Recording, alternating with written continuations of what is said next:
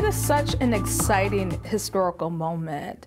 I don't know of very many institutions who have 3 women African-American leaders at the helm.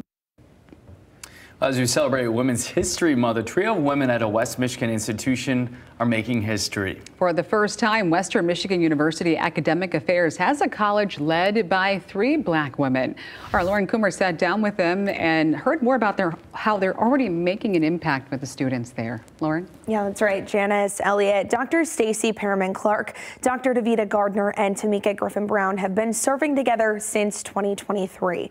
As they navigate the journey of being black women in leadership positions, they're also hoping to use their voices to inspire other students.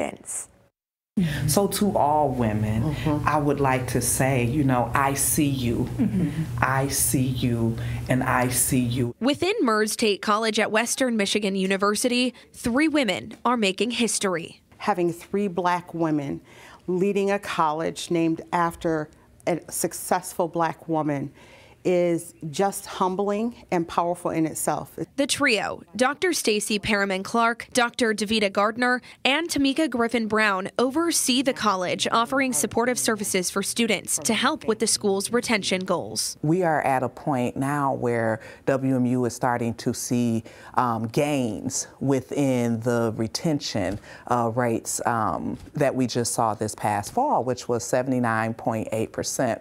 The college was named after Merze Tate, the first black student to obtain a bachelor's degree from Western, just part of her journey as a trailblazer. We see our work as part of honoring her legacy and continuing to be the access-driven institution and college that we are, so we can encourage also our students to overcome barriers and think about and reflect on their first in terms of why they're here at Western Michigan University. For one student, that's proving to be true. Brianna Wilson, a senior at WMU, says the 3 women have been instrumental in her college experience. They play a huge role in my desire to continue on in higher education, and because I'm at a predominantly white institution with a college that is named after black women, spearheaded by 3 black women, that's amazing as a young black student, wanting to take that path. While the 3 women say they're honored to be in these positions, they also understand they're working to make these opportunities more visible and accessible for other young women, especially young women of color.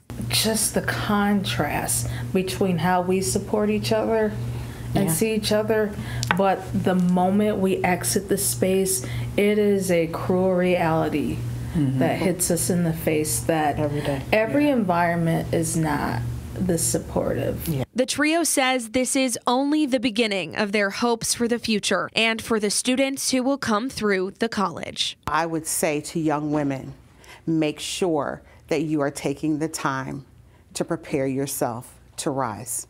Rise to the challenge, rise to your goals, and rise to the place of success. And that's what success means to you, not to other people. The 3 women have mentored Brianna Wilson will graduate next month. Her future does have ties here in West Michigan. Brianna already has a job with the Kalamazoo Promise, which she was a recipient of, and plans to get her graduate degree at WMU in higher education in a year. Reporting live in studio, I'm Lauren Coomer, Fox 17 News.